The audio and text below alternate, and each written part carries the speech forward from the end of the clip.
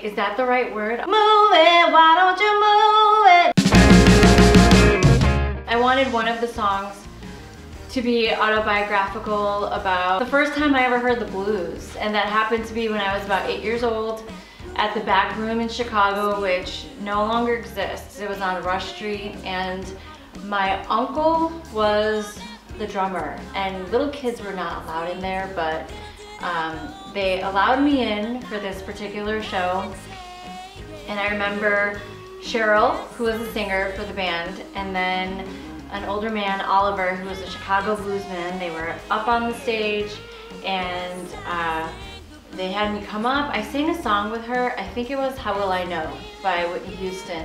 And then we also, we sang another song, Move It, why don't you move it? Something like that. And now I don't know who sang that song.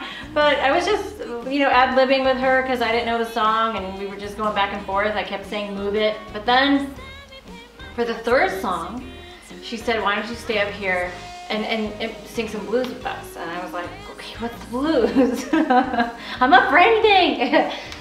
And she goes, just follow along, just make up the words, whatever, you know, whatever you feel, just say that.